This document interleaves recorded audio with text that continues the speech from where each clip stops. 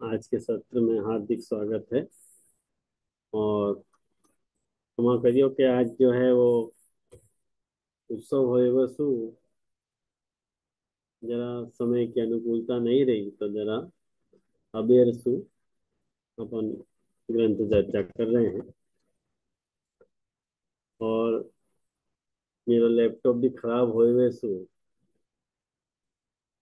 मैं मैं आप लोगों को नहीं दिख पा रहा हूँ। ये 4-5 क्लास और हो, जब तक मेरा नया लैपटॉप नहीं आ जाए तब तक ये आपको करना पड़ेगा। खैर, अपने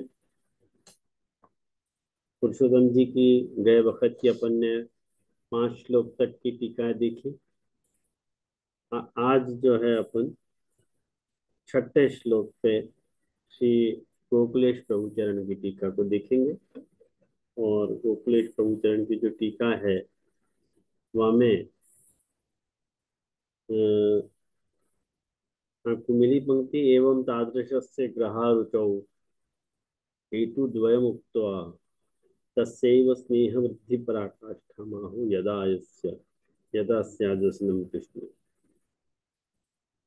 कि अपन ने देख लियो, तो वैसे गोकुलनाथ पुरुषोत्तम जी को वचन देख लियो है, लेकिन पुनः एक बार ऐसे ही दृष्टि डाल के आगे बढ़ेंगे। तो गोकुलनाथ जी क्या आज्ञा कर रहे हैं। अपन ने आके पहले आपको पूर्वानुसंधान कराऊं कि अपन ने गोकुलनाथ जी ने आसक्ति होवे के बाद जो है ग्रह की जो अरुचि होवे है, वहां में दो कारण बताए। एक तो गृहस्थन को बाधक लगना, और उन लोगों की अनात्मीयता प्रतीत होनी, कि उन लोग अनात्मीय लग रहे हैं अपने को। और बाकी अपन ने विस्तार से मीमांसा जो है श्री पुरुषोत्तम जी की टीका में भी देखी कि पुरुषोत्तम जी वह व्याख्यान कैसे कर रहे हैं। आज अपन व्यसन के ऊपर श्री गोकुलेश प्रभु चरण को क्या मत है वो अपन देखें। तो श्री गोकुलेश प्रभु चरण आज्ञा कर रहे हैं कि एवं तादृशस्य ग्रहारुचौ हेतु द्वयम् उक्त्वा तस्यैव स्नेह वृद्धि पराकाष्ठा। अब ये स्नेह की जो वृद्धि है, बाकी पराकाष्ठा बता रहे हैं। स्नेह क्या हाइट तक बढ़ सके है, मतलब मैंने पहले भी आप लोगों को यह बात के लिए सावधान किया तो कि सेवा और भक्ति एक नहीं है। लोग सेवा और भक्ति को एक समझे हैं। तो सेवा को विकास तो है वो मानसी तक है, और भक्ति को विकास जो है व्यसन तक है। तो सेवा और भक्ति एक नहीं है, अर्थ भेद वहां में रहो गयो है। सेवा जो है वो भक्ति को क्रियात्मक आप माने क्रियात्मक रूप है सेवा, और भक्ति जो है सेवा को भावनात्मक रूप है। ऐसे समझो ना तो बात समझ में आ जाएगी। एक क्रियात्मक रूप और एक भावनात्मक रूप। तो एक क्रियात्मक विकास और एक भावनात्मक विकास। तो जो भावनात्मक विकास है वो अपने को दृष्टिगोचर नहीं हुआ है। वो तो पहचान, जैसे व्यसन अवस्था वाले जीव के भी कोई सूर खाप के पर नहीं लगे हुए, वो आपको दूध देख के कोई अपन पहचान नहीं सके कि ये व्यसन हो गया, आपको साधारण जैसे ही दिखे है। लेकिन वहाँ का विकास भावनात्मक स्तर पे हुए हैं। बाकी अनुभव जरूर कुछ न कुछ प्रकट हुए हैं, ये बात अपने को नहीं भूलनी चाहिए। अनुभव प्रकट हुए हैं। जैसे जैसे अपन कोई से बात करते हो, तो जो व्यक्ति जहाँ खोए हुए हो, और आपको अपन 1 2 3 बार पूछे तभी वो हैं करके जो जवाब दे रहे, तो कि वो व्यसनावस्था ही है ना, वो जहाँ खोयो भयो है वहां बाकी चित्त की वृत्ति रही वही है। सीधी सी बात है। अपन बुलावे तब भी वो सुन तो जरूर हो है, लेकिन बाकी श्रोत्र जो है कान तैयार नहीं हुए। ऐसे ही जो सारे विभक्त थे, या के बहुत सारे प्रमाण अपन को मिल जाए हैं। मुमन दास की वार्ता ले लो, गजेंद्र धावन की वार्ता ले लो, परमानंद दास जी की वार्ता ले लो, अनेक प्रमाण या सो अपने को पता चले कि कैसे उनको व्यसन अवस्था उनको सिद्ध भई और कैसे उनने व्यसन में रिएक्ट कियो। ख्याल में आओ ना। तो अपन को दिखे वो साधारण व्यक्ति की ही तरह है, कहीं कि लौकिक में रहनो रहे तो लौकिक छूटे थोड़ी, लौकिक में आसक्ति खत्म हो जाए। ख्याल में आई ना आपको, जब व्यसन हो ना तो एक बात समझो, या को आप ऐसे समझ सको ग्राफिकली, या को ऐसे समझ सको कि लौकिक व्यसन बराबर भगवत प्रेम। बस अब या को ग्राफ ऊपर नीचे होते रहेगा, फिर लौकिक आसक्ति, फिर लौकिक प्रेम। जब लौकिक प्रेम रह जाएगा तो भगवत व्यसन आ जाएगा। ऐसे बाको कॉम्बिनेशन ऊपर नीचे चढ़ते रहेगा, ऐसे पहचान सको आप, ये नीचे तो वो ऊपर। तो एवं तादृशस्य, तादृशस्य मतलब मने जाकू घर में रहने वाले बाधक लग रहे हैं और अनात्मीय लग रहे हैं, ऐसे को गृह में अरुचि होने के दो कारण कह करके, दो कारण कह करके तस्यैव वाकी ही स्नेह वृद्धि पराकाष्ठा, ताकि स्नेह की वृद्धि की पराकाष्ठा बता रहे हैं यदा स्याद इत्यादि शब्दों से, कि यदा स्याद व्यसनन कृष्ण कृतार्थ स्यात् तदैव ही।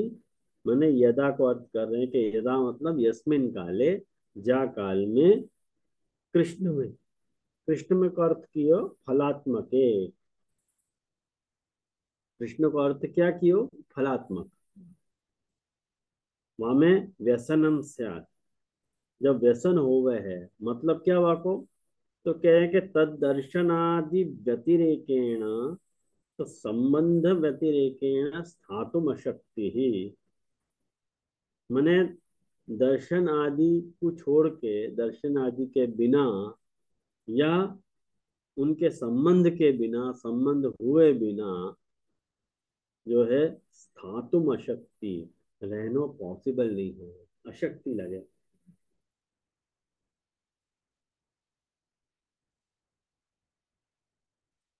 स्थातुम अशक्ति ही, ऐसा हो तब व्यसनम या तद यदा स्यात्, तब जाके जो है वो व्यसन हुए है। तो तादृशो भावो यदा स्यात्, ऐसो भाव जब हो जाए हैं, तदैव कृतार्थ स्यात्, तब ही कृतार्थता हो गए है। ख्याल में आया ना, तब अपने को कृतार्थता हो जाए बस। अब कृतार्थता को अर्थ अपन जो समझे, हाँ बोलू मंग। दे दे सॉरी, या मैं आप पूर्णा जी की टीका ले रहे हैं। गोकुलनाथ जी की। 11 नंबर पे है। हाँ। मुझको मिल नहीं रहे हो तो याली आपको पूछना थी। आप कौन सी लाइन है वो आप बता पाएंगे? मुझको श्लोक नंबर 6 में तादृश से आप ये स्टार्ट भयो है। और आप अभी कौन सी लाइन पे पहुंचे हो, क्योंकि मुझे मिल नहीं रहे हो। एक मिनट हो।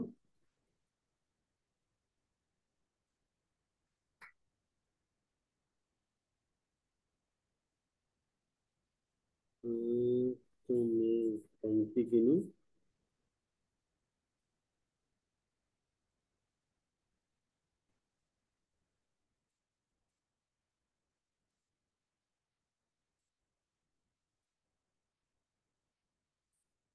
मैं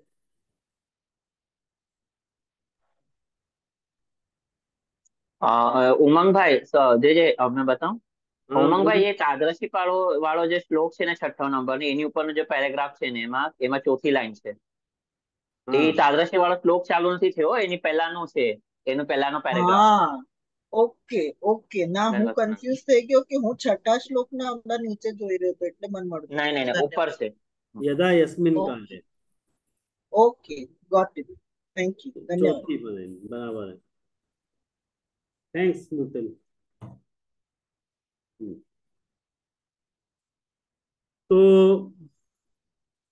तो तो तत्संबंध व्यतिरेकेण स्थातुम अशक्ति ही व्यसनम तद यदा भवेत। तो जब ऐसो भाव हो, वैसो भाव होवे है, तब कृतार्थता हो जाए है। तो कृतार्थता हो जाए है, वाको अर्थ क्या भयो कि कृतो कृतः अर्थो येन तादृशः स्यात्। जैसो अर्थ वाने कियो है, वैसो हो जानो। कृत अर्थो कृतार्थ। कृतार्थ को अर्थ क्या लियो? कृत अर्थो येन। जैसो अर्थ वाने कियो है, वैसे रूप हो जानो, तद्रूप हो जानो। ये अ, आप लोगों को ये बात कैसे समझ में आएगी? आप लोगों ने ध्यान दियो है कि नहीं ध्यान दियो है, लेकिन अत्यधिक स्नेह जासु अपन करते हो, जासु बहुत ज्यादा अपन प्रेम करते हो, तो वाकई तद्रूपता आ जाए अपने। माने अपन वैसे ही लगने लग जाए, वाक्य जैसे ही, सेम टू सेम।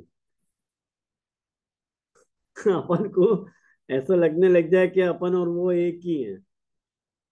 और आपने ये बात देखो, मुक्ति में ये बात जाके स्फुट स्फुट हो गए हो। 4 प्रकार की मुक्ति बताई है ना। 4 प्रकार की मुक्ति, सालोक्य, साष्टी, सामीप्य और सारूप्य। तो जो सारूप्य मुक्ति है ना, तो प्रभु के जैसे रूप की प्राप्ति होनी। ये मर्यादा मार्ग में वातेरे की बात है, लेकिन ऐसो मत समझो कि ये बात मर्यादा मार्गी है। लौकिक में भी मतलब अलौकिक है। लौकिक में भी तुमने जितने भी, मैंने तो बहुत सारे कपल्स को नोटिस किया हूँ। लौकिक में जितने भी कपल्स हो ना, बतावे नहीं कि ये लोग दोनों हस्बैंड एंड वाइफ हैं, लेकिन अपन देख के पता चल जाए कि ये दोनों हस्बैंड एंड वाइफ हैं। वो हस्बैंड एंड वाइफ एक जैसे ही दिखते होंगे अपने को, उनकी उनको मतलब सारो हाव एक दूसरे से मिले, रूप मिले एक दूसरे से। अब ये महज आश्चर्य की ही बात है, हो महज आश्चर्य की बात है, कैसे कैसे पॉसिबल है। लेकिन जरा आप बात तरह की दृष्टि रखोगे ना, तो वैसे आपको पता चल जाएगा कि नहीं, हाँ ये वही है। हाँ, अगर स्नेह की कमताइश है, स्नेह कम है, तो तद्रुपता नहीं भी आवे हो, तो तद्रुपता नहीं आवे। लेकिन यदि कोई जोड़ा एक दूसरे से बहुत ज्यादा यदि प्रेम कर रहे हो है, तो याको रूप वाको मिल जाए और वाको रूप याको मिल जाए, सेम टू सेम आप बोलो तो हो जाए बात। आपने अब अगर आपने नहीं भी अनुभव किया हो है ना, तो अब कोई भी कपल्स को देखो ना, तो याद दृष्टि से देखिए दोनों के चेहरा एक दूसरे से मिल रहे हैं कि नहीं मिल रहे हैं। अपन को ऐसा लगे कि कैसे मिल पा रहे हैं। तो ये एक्चुअली दोनों के बीच में कितना प्रेम है, वाकू भी परखने की एक कुंजी है। अपन पहचान सके कि कितना प्रेम हो वो एक दूसरे से, तो तद्रुपता आ जाए। तो कृत अर्थो ये न तादृश, वो वही रूप हो जाए, तद्रूप हो जाए। तो अर्थो अत्र, और कृत अर्थो, अर्थ को अर्थ है, क्या अर्थ माने कियो, तो के अर्थ क्या है कि भक्ति मार्गीय साक्षात भगवत संबंध फल रूप। भक्ति मार्गीय साक्षात भगवत संबंध रूप। भक्ति मार्गीय जो साक्षात संबंध है, भगवत संबंध है, वही अपने आप फल रूप है। ख्याल में आओ ना। और यही बात हमने को सिद्धांत रहस्य में बताई थी कि जब जीव को भव संबंध हुआ है, तो वामे वाको साक्षात भगवत संबंध हुआ है। जाको आज वो केस में विकृत रूप ले लियो गयो है अपन ने। जाको केस आप आजकल बहुत हवा में चल रहे हैं, आप लोग सबको ही पता होगी। या कि अपने ग्रंथन को मिस इंटरप्रिटेशन वहां किए जा रहे हैं। ये बात कोई एंगल से वहां पे नहीं आती, लेकिन ऐसा प्रचारित किए जा रहे है। तो भक्ति मार्गीय साक्षात भगवत संबंध जब अपने को फल रूपता वाक्य अनुभव में आवे है, तो तद्रूपता अपने को प्राप्त हो गए है, और अपन वैसे ही हो जाएं जैसे प्रभु हैं। जैसे प्रभु को स्वभाव है वैसे अपनो हो जाए, तब जाके तो समता आएगी ना। अंगीकार में समता है, वो कैसे सिद्ध होगी? या तरह से सिद्ध होगी कि या को स्वभाव उनको मिल जाए, भगवत स्वभाव या को। देखो आप लोगों ने नोटिस करो, देखो कि अपने यहाँ हरि गुरु वैष्णव को एक कहा जाए। हरि गुरु वैष्णव को क्यों एक कहा जाए? कि जैसे हरि के गुण हैं वैसे सेवक के भी गुण हो जाए, और जैसे सेवक के गुण हैं वैसे गुरु के गुण हो जाए। मैंने वह अर्थ में देखो तो हरि या गुरु या वैष्णव एक ही रूप है, हमें कोई भेद नहीं है। आध्यात्मिक दया कोई भेद नहीं है, आदि भौतिक दया उनमें भेद 100% है, और रहेगा वो तो स्वाभाविक बात है। लेकिन जहां तक आध्यात्मिक उनके भेद की बात है, आध्यात्मिक उनमें कोई भेद नहीं है। उनमें भी तद्रूपता, सेवकन में भी वह प्रकार की तद्रूपता है जैसी गुरु में अपने सेवक के प्रति तद्रूपता है। तो वह दृष्टि से देखने जाओ तो कोई अंतर नहीं है, ख्याल में आओ ना। तो तो सह स्वस्मिन् कृतो भवति संपादितो भवति तदा कृत अर्थ। वो अपने को संपादित करना पड़े, वो इनबिल्ट नहीं है अपने में, अपने में इनहेरेंट नहीं है। ब्रह्म संबंध के द्वारा अपने को वो दियो नहीं गया है, वो को अपने को संपादित करना पड़े, डेवलप करना पड़े, तब जाके अपन को कृतार्थता होवे। तदा कृत अर्थो पूर्वोक्त फल रूपो भगवता तस्मै दत्तो भवति। जब अपन वातरस्तु प्रयास निरंतर कर रहे हैं, अपनी आसक्ति को, अपने प्रेम को, अपनी आसक्ति को अपन जब प्रभु के लिए जब वाप रहे हैं, तब प्रभु वा प्रकार को दान प्रभु करे हैं, अपने को कृतार्थ करे हैं।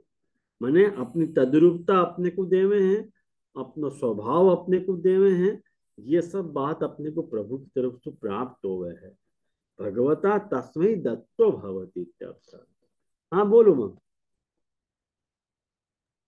मुझे जो ये वापस पुरुषोत्तम जी की वाणी आ रही हो वैसे लग रहा है, सेम टू सेम।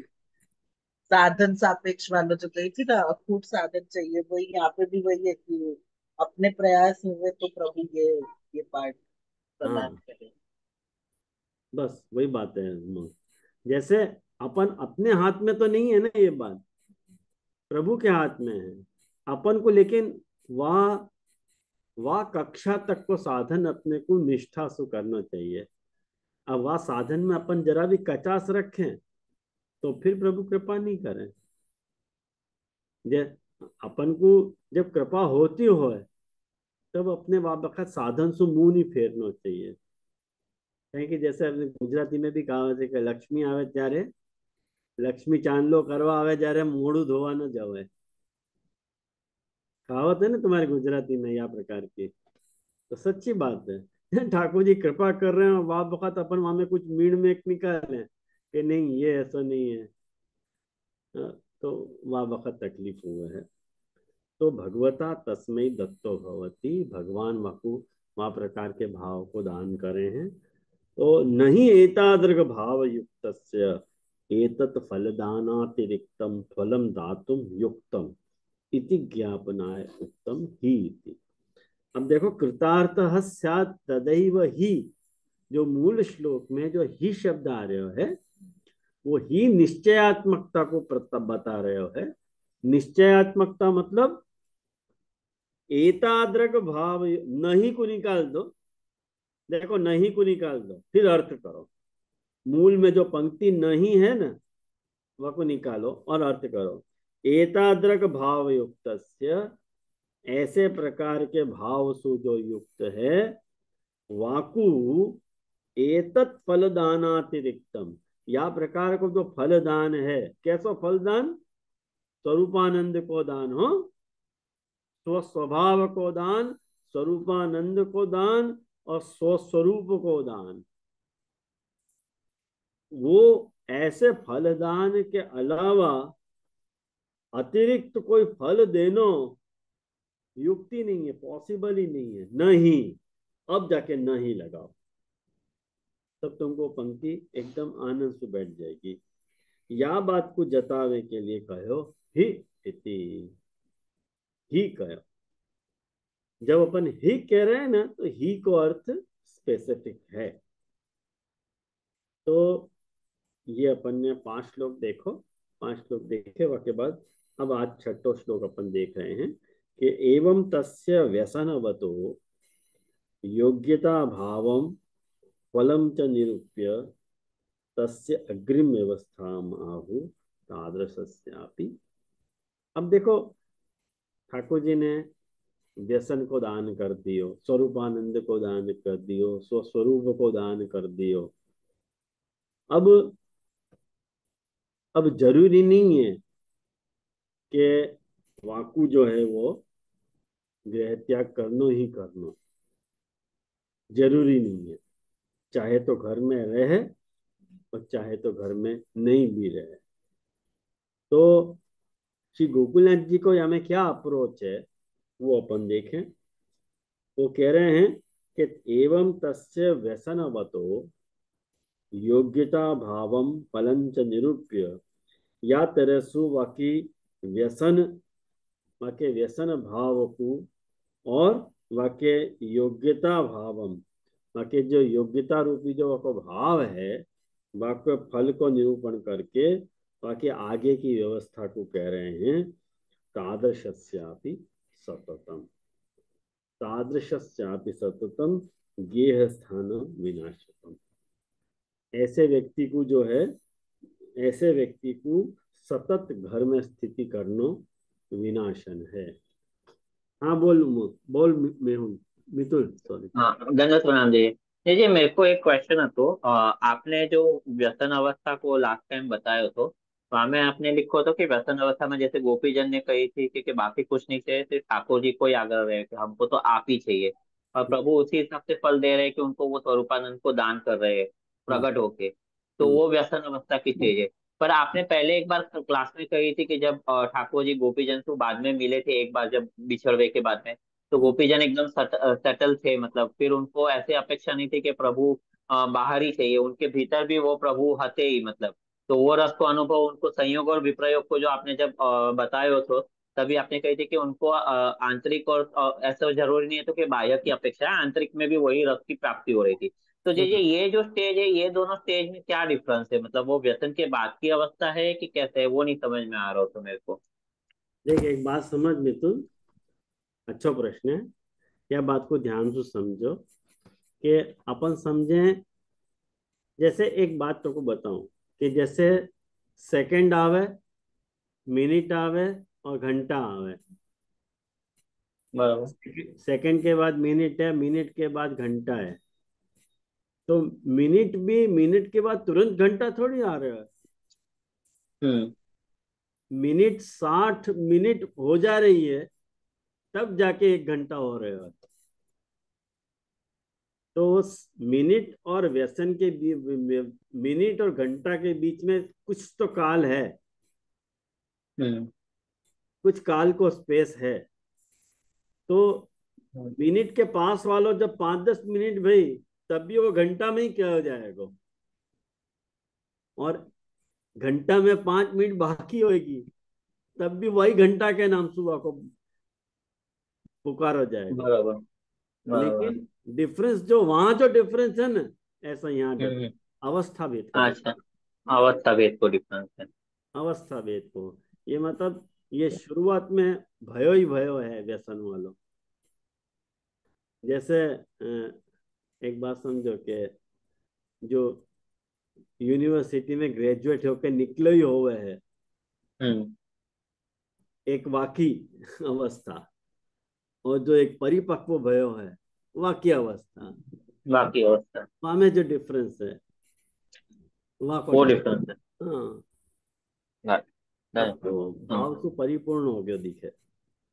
हाँ, हम्म, हाँ, हाँ। तो अच्छा क्वेश्चन है। तो तादृशस्यापि तादृक भाव युक्तस्यापि, तेरी वो कहाँ है, टीका कहाँ है? हैं? क्या में नहीं है? पुरुषोत्तम जी की है। अच्छा अच्छा। तादृक भाव युक्तस्यापि सततम निरंतरम गेह स्थानम, मतलब ग्रह स्थिति। अब ग्रह स्थिति, अब बड़ी हास्यास्पद बात है कि बहुत बड़े अपने संप्रदाय के व्याख्याकार हैं, बहुत बड़े व्याख्याकार हैं, जो ये कह रहे हैं कि महाप्रभु जी ने कभी गृह सेवा जैसा शब्द लिखो ही नहीं है। वो ये बालक या बात को प्रवचन कर रहे हैं कि महाप्रभु जी ने गृह सेवा जैसा शब्द वापरो ही नहीं अपने जीवन में। महाप्रभु जी ने क्या, कोई शास्त्रकार ने नहीं वापरो, यूं कह रहे हैं। ये बहुत गृह सेवा गृह सेवा गृह सेवा करके बावेला मचा रहे हैं ना इतना। वास्तव में महाप्रभु जी ने गृह सेवा जैसे शब्द वापरो ही नहीं है। अपने संप्रदाय के बहुत बड़े विद्वान हैं, अपने पुष्टि संप्रदाय की बात कर रहा हूँ मैं, नाम नहीं दे रहा हूँ, लेकिन वो उनके वीडियोस तुमको देखने को मिल जाएंगे। अब आप ये महाप्रभु जी, यहाँ पुरुषोत्तम गोकुलनाथ जी खुद गृह स्थिति कह रहे हैं, तो गृह शब्द वापर रहे हैं क्या नहीं? और गृह स्थिति में तुम क्या घंटा बजाओगे क्या? गृह स्थिति में सेवा कई प्रकार को तो आगे डिस्कस किए जा रहे हो। गृह सेवा नहीं लिखे, लेकिन गृह स्थिति कही है। तो गृह स्थिति क्या वो लौकिक गृह स्थिति का वर्णन है कि अलौकिक गृह स्थिति का वर्णन है? यहाँ ये तो बताओ आदमी, उनसे ये तो पूछे। अब ये बात कह दो तो गुस्सा हो जाए। आज ही आज ही हमारे बालकन को एक ग्रुप है, वह बालकन के ग्रुप में ये जो एक आशीष करके एक व्यक्ति है, वो कौन को सेवक है या की चर्चा हो रही थी कि कौन को सेवक है ये। अब वो कौन को सेवक है करके एक बालक ने ऐसे कह दिया कि अमुक अमुक को सेवक है। वो भी मैं नाम नहीं बताऊंगा आपको कौन को है, अमुक बालक को सेवक है। तो वो अमुक बालक के जो बेटा या बाबा आते, उनने ऐसी झाड़ लगाई या बालक को कि तुमको हिम्मत कैसे भाई हमारे पिता के बारे में ऐसे बोलने की। और वो बालक जिनने ऐसे कही थी कि आशीष फलाने बालक को सेवक है, वो सिद्धांती बालक है। अब सिद्धांती बालक ने उनको या तरह से झाड़ लगाई, तो बेचारे डर के मारे सरेंडर हो गए कि नहीं नहीं, मैंने कब कही ये बात कि वो ये सेवा की वो वाको ये सब उटपटांग बोलने में उनने आपके गुरु पिता ने सिखाए हो। मैं तो ये कह रहा तो सेवा आपके पिता ने वाको सिखाई है। बाजी पलट ली। अब बोलना नहीं आवे तो चुप रहना चाहिए ना। काय को काय को अब सिद्धांति बालक के मुंह लगना चाहिए, बताओ आप। मुंह लगने की जरूरत क्या है जब सामने वाला व्यक्ति, तुमने हमारा पावर नहीं देखो है यूं बोले, हम क्या कर सके ये तुमको नहीं, तुमको ना नाको चने चबवा देंगे हम, ऐसे बालक बोल रहे हैं। खाली सिद्धांत की बात बोली थी वहां में या तरह को बावेला उठ। तो गृह स्थिति जो है ना, यहाँ सेवा के ही आशय में है। गृह स्थिति कोई माने कोई गृहस्थाश्रम निभाने के आशय में गृह स्थिति नहीं है यहाँ। पुरुषोत्तम यहाँ पे गोकुलनाथ जी जो आज्ञा कर रहे हैं, तो एवं सततम निरंतरम गेह स्थानम गृह स्थिति तादृक भाव सत्संग अभावात विनाशकम तद भाव विघातकम इत्यर्थ। क्यों गृह स्थिति बाधक है सतत, तो आपको कारण बता रहे हैं। तादृक भाव सत्संग अभाव, सत्संग का अभाव है। अब वाकु जाकू व्यसन भयो है, मान लो वाक्य अलावा कोई व्यक्ति ऐसा नहीं है जो वाक्य जैसो है, तो वाकु आ प्रकार को सत्संग तो नहीं मिल रहा है। तो सत्संग को अभाव होने से भाव को विनाशक है, तो तद भाव विघात करतम। तो ऐसे व्यक्ति के साथ रहो कैसे जा सकेगा, या लिए गेह स्थान विनाशकम कह रहे हैं महाप्रभु जी। वह अर्थ को गोकुलनाथ जी ऐसे एक्सप्लेन कर रहे हैं। यो यस्य विघातक, जो जाको विघातक है, सह वो तत्सन्निधौ वाके सन्निधान में स्थातुम न शक्नोति, रह नहीं पाएगो, खड़ो नहीं रह पाएगो। ख्याल में आया ना? जैसे अपन शेर के सामने खड़े नहीं रह सके, कहें कि वो अपना विघातक है। ख्याल में आयो ना? शेर के सामने, मान लो अपन शेर के सामने चले जाएं तो वो तो अपने को अन्य समझ के खा ही जाएगा ना। ख्याल में आयो ना? तो जो जाके भाव को विघातक है वो आके सन्निधान में नहीं रह सके। अतएव फल प्रकरण, यार ये फल प्रकरण में यरहम बुजाक्ष, यर्हि अंबुजाक्ष इति पद्ये व्रजरत्न रूपाभिः निरूपितम। मतलब ब्रजरत्न रूप जो ब्रज गोपिकाएं हैं, उनने ये बात कही है कि जब सु हमको तेरे सु परिचय भयो है, जब सु हम तोसु मिली हैं, वाक्य बात हम कोई के समक्ष ठहर नहीं पा रही हैं। हर जगह हमको तू ही तू दिखे है। जैसे सावन के अंधे को हरा ही हरा दिखे, वैसे ही वो कह रही हैं कि यदि यत प्रभृति तद पाद तल अस्म प्राक्ष तत्प्रभृति अन्य समक्षम स्थातुम न पारयाम तदेव विवृतम आचार चरण ही। भाई जैसे जब तो हम तेरे सो मिली हैं, तब तो हम कोई दूसरे के सन्मुख ठहर नहीं पा रही हैं। तो हमारी ये दूसरे के सामने ठहरना हमारे भाव को विघातक है। और वही प्रकार के विवरण को महाप्रभु जी ने बताया है कि यथा देहाभिमानी व्याघ्रस्य देह विघातकत्वात् तत्सन्निधौ स्थातुम न शक्नोति। जैसे देहाभिमानी जो जो देह को अभिमान है, वो व्याघ्र से देह विघातकत्वात्, व्याघ्र मतलब शेर, शेर जो है तुमको वाको विघातक होने सु तत्सन्निधौ स्थातुम न शक्नोति, वह के सन्निधान में नहीं खड़ो रह पाएगो। या लिए हम भी हमारे से जो विपरीत भाव वालो है वह के समक्ष हम खड़ी नहीं रह पा रही हैं। अत उत्तम तादृशस्य, या लिए महाप्रभु जी ने कहो कि तादृशस्यापि सततम गेह स्थानम विनाशकम। अतः परम पूर्वोक्त भाव युक्तस्य गेह स्थिते है भाव विघातकत्वे। हाँ बोलो मंग। जो सिर्फ जिज्ञासा आती है आप में कि ये जो गोपीजन को जो ये बात आ रही है ना, वो कौन सा प्रसंग है, बस वो समझ, उनके अलग नहीं समक्ष नहीं खड़ी हो पा रही, ऐसे कोई, वो सिर्फ एक रेफरेंस चाहिए तो कि ये बात कहाँ पे आई।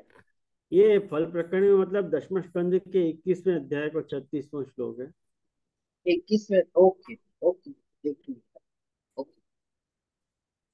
फल प्रकरण में देख ले को ना, समझ में आ जाएगी, है ना? हाँ बोलो काशी जी। जैसे आज के समय में अगर व्यसन अवस्था हो चुकी है, हाँ तो फिर अगर ये चीज मना कर रहे हैं और हमको सत्संग नहीं मिल रहा है, तब मैं समझो नहीं काशी जी, आप क्या पूछना चाह रहे हो? जैसे इसमें कह रहे हैं ना, जैसे कि सादृश्यों के साथ सत्संग करना चाहिए, नहीं तो हमारा जो भाव है हम्म वो नीचे जाएगा। हम्म तो हम्म आज हम्म, आज के समय हम कैसे समझेंगे? जैसे आज जो हम जो जिंदगी जी रहे हैं इस समय, हाँ प्रेजेंट के टाइम, तो अगर हमारी व्यसन अवस्था हो गई है और हाँ। हमें किसी का सत्संग नहीं मिल रहा तादृशी का, तब महाप्रभु जी के ग्रंथन को सत्संग मिल सके ना अपन। हाँ, बस वही जानकारी थी। हाँ, हाँ ठीक है, दंडोत प्रणाम। महाप्रभु जी के ग्रंथन को संग मिल सके ना अपन। आप, और ये बात कोई नई नहीं है काशी जी। आप देखो कि पद्मनाभ दास जी की वार्ता है, कन्हैया ख्याल क्षत्री की वार्ता है, और भी हैं दूसरे एक दो वैष्णव को को याद नहीं है। हम्म। विष्णुदास छीपा की वार्ता है। ये लोग सब, अहर अच्युतदास जी की वार्ता है। ये सब जो है महाप्रभु जी के ग्रंथन को अहर्निश अवलोकन करते हैं। बराबर। क्या करेंगे ना, जब वैसे वा प्रकार को अपने को संग नहीं मिल पा रहे हो, तो हम्म। महाप्रभु जी के ग्रंथन को ही संग अपन को करना चाहिए। नहीं, जैसे उसमें कोई भी पर्टिकुलर विशेष नहीं। तादृशी तादृशी वैष्णव के साथ सत्संग पर्टिकुलर नाम दिया था ना, इसलिए मैंने उसको क्लियर करा। हाँ हाँ, सच्ची बात है। आप तो वह परिस्थिति से गुजर चुके हो। हाँ जी। आप तो वह इसके परिस्थिति से गुजर के ऊपर आए हुए व्यक्ति हो। इसके हाँ हाँ जी जी, इसलिए आप तो तो पूछ बाकी रहा नस नस जान रहे हो कि कैसा प्रकार का सत्संग वहां हो तो हूँ। हाँ हाँ जी जी। आप तो वाकई नस नस से वाकिफ हो। इसलिए आपके सबसे ऊपर तो सबसे बढ़िया तादृशी और अपने सबसे बढ़िया सत्संग तो अपने ग्रंथन से ही मिल सके जैसे आज के हाँ, तारीख में। आप तो वाकई पहचान सको कि कितने दुस्संग से आप बाहर बहुत निकलते हो। बहुत बहुत बुरी तरह से जय। आपके ऊपर तो महाप्रभु जी की पूर्ण कृपा है, ये बात समझो आप। नहीं तो ऐसे दलदल से निकलना संभव नहीं है काशी जी। बने। मेरे मेरे ध्यान में जैसे प्रकार को सत्संग में आप पहले जुड़े हुए होते, हम्म। जैसे आज भी मेरे जो कुछ पहचान वाले वैष्णव हैं, मेरे बहुत माने नजदीक के पहचान वाले वैष्णव हैं, हाँ जी। वो ऐसे ही सत्संग से जुड़े हुए हैं। और उनको ये हिदायत दी जाए कि तुमको जो भी शंका हो है हाँ। वो हमसे ही पूछनी, और कहीं से नहीं पूछनी। और जैसे आज के तारीख में हमने जिनसे ये सीखी, यानी जिनके साथ हमने स्टार्टिंग में सत्संग की, आज भी तो उसी में फंसे हैं। आज भी उसी में फंसे हैं, तो निकलना ही नहीं चाहते। मेरे सामने से आते जाते वही जैसी कि मैं उनकी कहूँ की ना, बातें भी नहीं होती है। कोई निकलना चाहे और कोई नहीं निकलना चाहे। सही बात है जी जी, महाप्रभु ये जी की ना बड़ी जाके कृपा ऊपर है। कृपा है ना काशी जी, हाँ। वही वहां से दलदल से निकल पाएगा। नहीं तो वो ऐसी कीचड़ है कि जब मैं जितना निकलोगे ना पैर उतना ही धंसतो जाएगा। तो आप बहुत बड़ी कृपा मानो महाप्रभु जी की, कि आपको तो एक महाप्रभु जी ने हेल्पिंग हैंड दे दियो कि चल हाँ आजा, जी। बाहर निकल जा, खींच के हाँ जी। बाहर कर दिए। बहुत बड़ी कृपा मानो आप। बहुत बड़ी कृपा। दंडवत तो प्रणाम। अतः पूर्वम अतः परम पूर्वोक्त भाव युक्त गेह स्थित है। या तरह से पूर्वोक्त भाव से जो युक्त वैष्णव है, युक्त जीव है, वाकु गेह स्थित है, ग्रह में स्थिति करनो भाव विघातक भाव विघातक होने सु तत्र स्थातुम अशक्याया, और वहां पर रहना अशक्ति पॉसिबल नहीं रह जाने सु सह गृह त्यागमेव करोति, वो घर त्याग ही करे है। इत्याहु त्यागम कृत्वा। अब यहाँ अगली क्लास के लिए एक होमवर्क आप लोगों को दे रहा हूँ। जरा ध्यान से आप लोग पंक्ति पढ़ियो। आप लोगों के पास यदि मूल टीका विराज रही है तो मूल टीका में श्री गोकुल प्रभु चरण आज्ञा कर रहे हैं। वैसे महाप्रभु जी ने ऐसे कही है कि नहीं ये नहीं पता, लेकिन गोकुलनाथ जी को अर्थ या प्रकार से कर रहे हैं कि त्यागम कृत्वा यतेभ्यस्तु तदर्थार्थैक मानस। ये गोकुलनाथ जी के वचन ने, महाप्रभु जी के वचन है। और गोकुलनाथ जी को अर्थ क्या कर रहे हैं कि अतः परम पूर्वोक्त भाव युक्त गेह स्थिते है भाव विघातक, जो या तरह के भाव से युक्त है, जो व्यसन दशा वालों, व्यसन दशा प्राप्त जीव है, ऐसे जीव को वाके बराबर के भाव वाले को संग नहीं मिलने के कारण घर में स्थिति करना भाव विघातक होने सु तत्र स्थातुम अशक्त्याया, वहां पे रहना अशक्ति होने सु, पॉसिबल नहीं रह जाने सु सह गेह त्यागमेव करोति, वो घर त्याग ही करे है। अब यहाँ में जो एवकार लगाए हो, वो एवकार को यहाँ पे क्या संदर्भ लेना चाहिए, कौन सा एवकार को संदर्भ लेना चाहिए, ये मेरा प्रश्न है। मैंने अगर एवकार को ऐसा अर्थ लें कि गृह त्याग ही करना चाहिए तो वो नियम बन जाएगा, तो हर एक को गृह त्याग कंपलसरी हो जाएगा। कहेंगे कि यहाँ अन्य योग व्यवच्छेदक एवकार है, गृह त्याग के बाद एवकार लगा है, तो गृह त्याग ही, तो भार गृह त्याग के ऊपर आ जाएगा। बाहर सेवा पे नहीं चलो जाएगा। क्या ख्याल है? मतलब यहाँ गोकुलनाथ जी महाप्रभु जी की पंक्ति को अर्थ कौन सी दृष्टि से क्या कहना चाह रहे हैं, ये प्रश्तव्य है। शांति से सोचियो, एडहोक जवाब मत दीजो, है ना। शांति से सोच के जवाब दीजो, क्योंकि बहुत सारे यहाँ में, कहीं गोकुलनाथ जी को ऐसा करना अर्थ है, अभीष्ट है कि त्यागम कृत्वा यतेद्यस्तु तदर्थार्थैकमानत।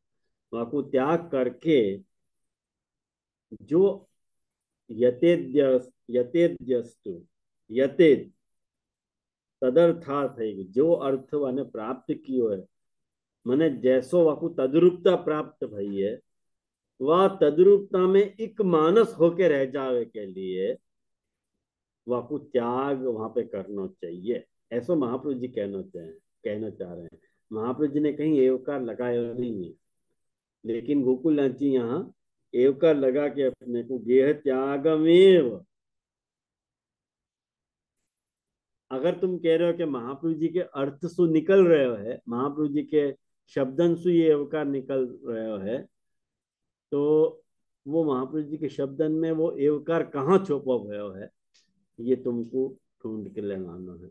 महाप्रभु जी के शब्दन में है एक पहली। एक्चुअली गोकुलनाथ जी विपरीत अर्थ नहीं कर रहे हैं, गोकुलनाथ जी महाप्रभु जी के पंक्ति को ही अर्थ कर रहे हैं। तो महाप्रभु जी के पंक्ति में भी एवकार छुपो हुआ एवकार है तो सही, खींचतान के अर्थ किए हुए एवकार को वो ढूंढ के ले आओ, है ना। तो तस्य गेहत्याग अनंतरम स्थिति प्रकार हो, जब आके गेहत्याग करने के बाद वाक्य स्थिति प्रकार को कह रहे हैं। यत्यस्तु मने त्यागानंतरम स यत्नमेव कुर्यात् न तो प्रकारांतरेण तिष्ठेत। त्याग के बाद वाकु यत्न ही करना चाहिए, न तो प्रकारांतरेण तिष्ठेत, वाकु और कोई प्रकार से नहीं रहना चाहिए। अच्छा भाई, यत्न क्या करना चाहिए ये तो बता दो, वाकु यत्न क्या करना चाहिए।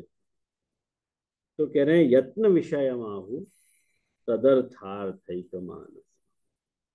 वाकु ताद मन वाको अर्थ कर रहे हैं कि तादृश से यद विषयों को भाव स विषयो भगवान एव भवति स एवार्थ सचौ असौ अर्थश्च तदर्थ भगवान तदर्थम भगवदर्थम एकम केवलम मानसम मनो यस्य तादृशो भूत्वा सुदृढ़ाम भक्तिम लभ्यते।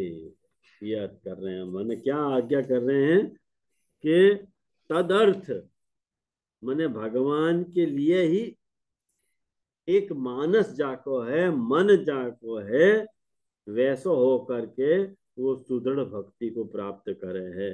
मने तादृश के जो विषय ऐसो जो भगवदीय है, वाक्य जो वाकु जा विषय में भाव है, वो विषय तो भगवान ही है ना वाको,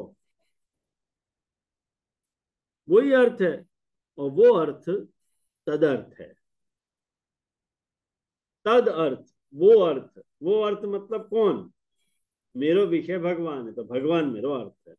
तो भगवान के विषय में ही मुझको एक मानस होना चाहिए। कैसे मैं भगवान से जुड़ो रहूं, या को उपाय तदर्थार्थ एक मानस, यूं कह रहे हैं। त्याग के बाद बाकू यह यत्न करना चाहिए। ये अपन गोकुलनाथ जी तक को पैसे देख लियो। या के बाद अपन अपन को पुरुषोत्तम जी देखने चाहिए। तो पुरुषोत्तम जी की पंक्ति में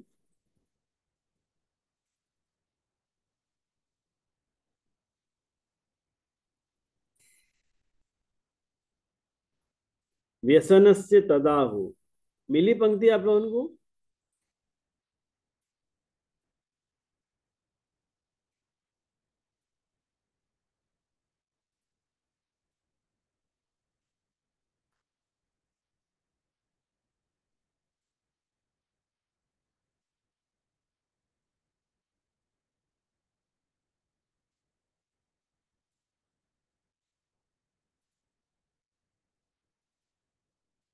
पंक्ति मिल गई ना?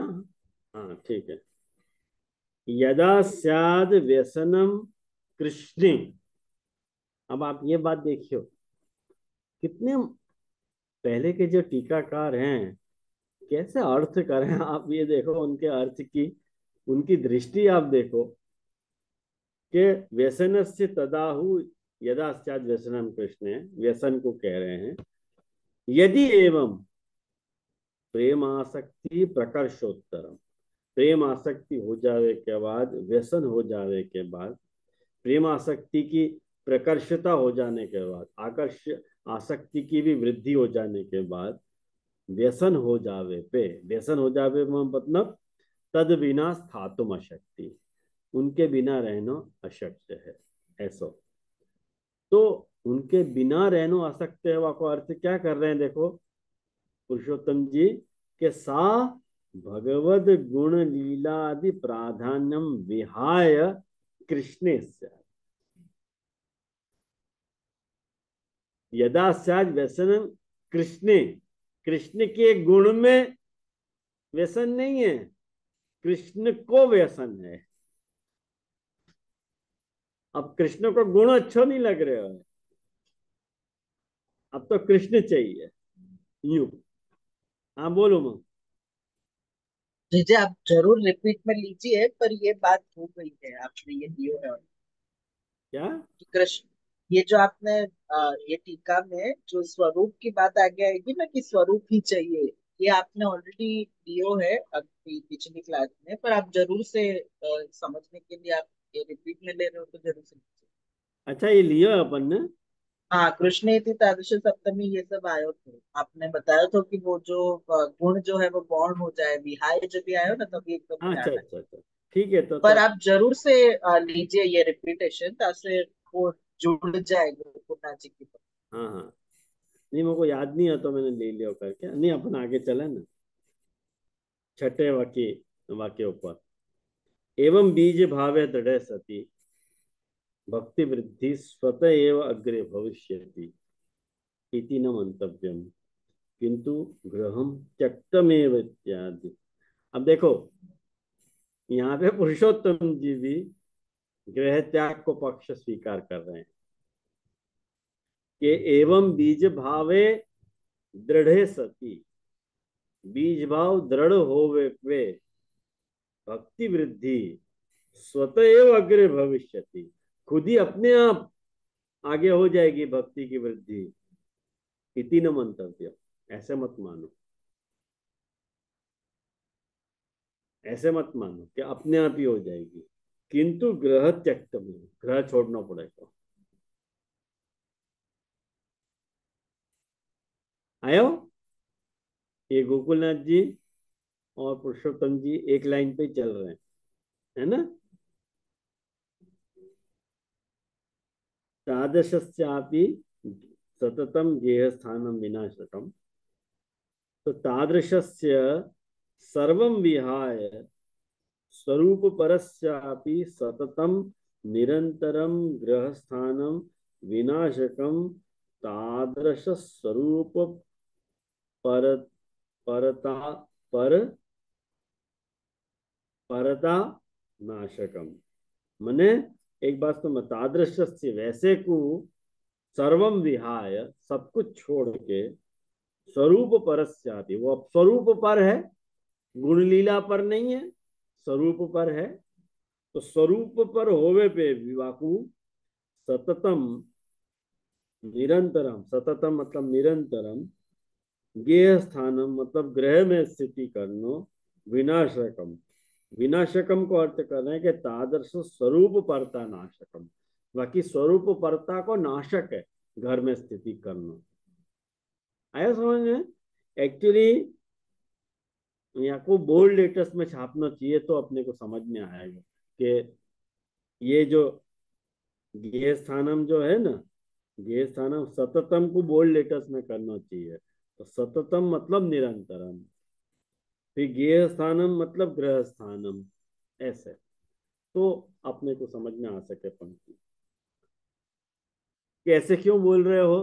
तो कह रहे हैं एकादश स्कंदे भगवता बाध्यमानो भी मद भक्तो विषयी जितेन्द्रियः प्राय प्रगल्भया भक्त्या विषयी नाभिभूयत इत्यादि इत्यादिभिः भक्ते माहात्म्यमुक्त्वा अग्रे स्त्रीणां स्त्रीसंगिनां संगम त्यक्त्वा दूरत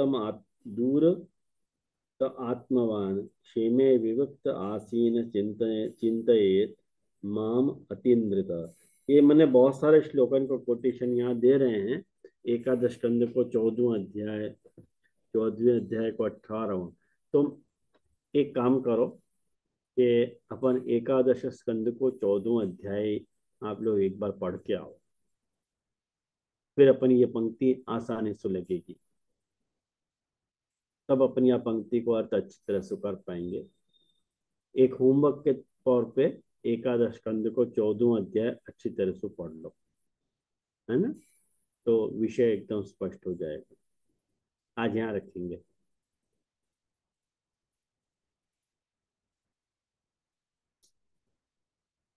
कोई को कुछ पूछना हो तो भले।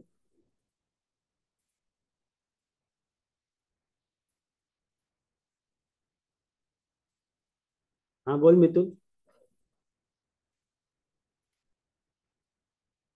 चंद्र हाँ जी जी, ये नेक्स्ट क्लास में थोड़ा आप ये खुलासा करोगे, मतलब ये जो पंक्ति कह रहे हैं कि ग्रह मतलब सत्संग के लिए ग्रह को त्याग करना, तो या को जैसे अब सिद्धांती लोग ऐसे भी इंटरप्रेट कर सके कि आपके घर में सेम भाव वाले नहीं हैं और हवेली में वो टाइप को मिल रहे हो, क्योंकि ऐसा प्रोपोगंडा भी सब लोग चला रहे हैं, तो फिर वाको कैसे अपन जस्टिफाई कर सके महाप्रभु जी की पंक्ति के साथ, ये पंक्ति के साथ, वो थोड़ा जैसे खुलासा कर पाओगे? हाँ जरूर। हाँ जरूर, बस वो एक पूछना था। हाँ जरूर करेंगे आपके ऊपर डिस्कस अपन। तो एक काम करियो, ये प्रश्न जो है ना ग्रुप में डाल दीजिए, हाँ जय जय, मैं डाल दूँ। है ना। हाँ। तो क्या है कि और लोगों को भी विचार की दिशा मिलेगी यहाँ से। हम्म। हाँ हाँ बोलो मग। देखिए ये खबर है कि होमवर्क है, पर एक जरा यही समझ लो तो कि जहाँ महाप्रभु जी आप आज्ञा कर रहे हैं कि सतत घर में नहीं रहना चाहिए, और वहां में दोनों टीकाकार ग्रह त्याग उत्तर दे रहे हैं, हम्म। तो मतलब या को समझ लो कैसे, जब भी सतत को शब्द यूज किया, मतलब महाप्रभु जी भी ग्रह त्याग डायरेक्टली यूज कर सकते थे, वहां पे महाप्रभु जी ग्रह त्याग यूज नहीं कर रहे, हावेवर स्थिति वही है। तो विरहानुभव एकांत जो संन्यास निर्णय में बात हो रही है, वही स्थिति यहाँ पे भी है। हम्म। पर ये जो तादृशस्यापि सततम गृहस्थानम विनाशकम ऐसे लिखो है कि ग्रह में सतत रहने से वो भाव को विनाश होएगा, और वाको उत्तर दोनों टीकाकार ऐसे ले रहे, या को अर्थ ऐसे हो कि वो भाव को विनाश होए या लिए आप करना चाहिए, हाँ या तो करे ही है। हाँ हाँ। ये थोड़ो सतत को शब्द लेकर आंसर में दोनों टीकाकार ऐसे ले रहे हैं कि ग्रह को त्याग मतलब प्रिस्क्राइब्ड जैसे दिखा रहे हैं। हम्म। हावेवर संन्यास निर्णय में वो बात सही है, पर यहाँ पे वो समझ नहीं कैसे वो सतत शब्द में directly ग्रह त्याग हाँ की तो जो। मोरोलेस तेरे प्रश्न को रूप अलग है, लेकिन मोरोलेस जो मितुल पूछ रहे हो है, हाँ हाँ, राइट राइट वही बात तू भी पूछ रहे हो एक्चुअली। राइट राइट राइट, तेरी खाली वो वो रूप बदल दी है। रूप, हाँ हाँ हाँ, मतलब उनको पक्ष परिपेक्ष अभी ये आज के परिपेक्ष में है कि आज में कैसे होगा, और मैं जरा वहां पे टीका कर दूं बराबर, पर हमारे दोनों को प्रश्न सेम है। राइट, हाँ अग्री। ठीक है, तो अपन यहाँ को विचार करेंगे नेक्स्ट क्लास में। हाँ तो आज यहाँ रखें अपन। बहुत अच्छे प्रश्न मितुल के और उमंग के हैं, दोनों को के लिए बहुत बहुत बधाई कि या तरह से भी अपन सोच पा रहे हैं कि जब अपन को सिद्धांत पालन की जिज्ञासा होवे है, यदि अपने में सिद्धांत पालन की जिज्ञासा होवे तभी अपन को या प्रकार के प्रश्न उठ सके हैं, अन्यथा या प्रकार के प्रश्न नहीं उठे हैं अपन को।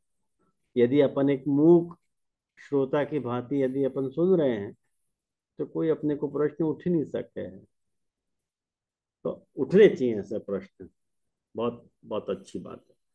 तो अपन आश्रय को पद करके यहाँ रखेंगे। तो उमंग तू भी प्रश्न डाल दी तो ग्रुप में एक, और ये मितुल भी डाल देगो, है ना। तो आज यहाँ रखें अपन, आश्रय को पत करें। और कोई प्रश्न है?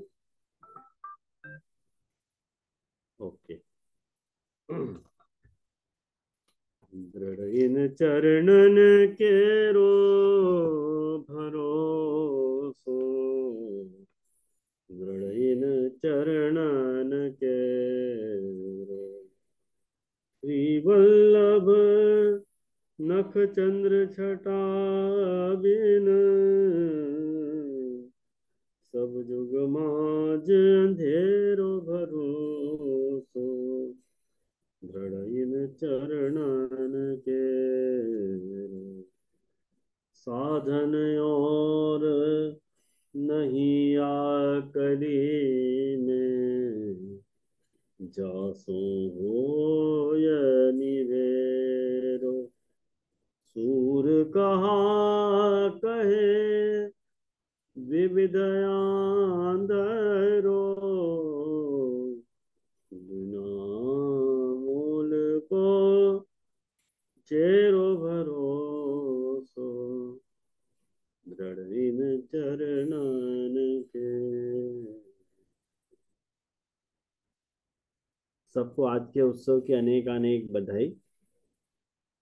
अपन गंगा दशमी को उत्सव ऐसे माने कि आज के दिन जो है अपन गंगा जी को यमुना जी से संगम भयो, और वाके बाद गंगा जी में सकल सिद्धि को देने की सामर्थ्य आई, ऐसो अपन माने हैं। तो यह उत्सव की बहुत बहुत बधाई।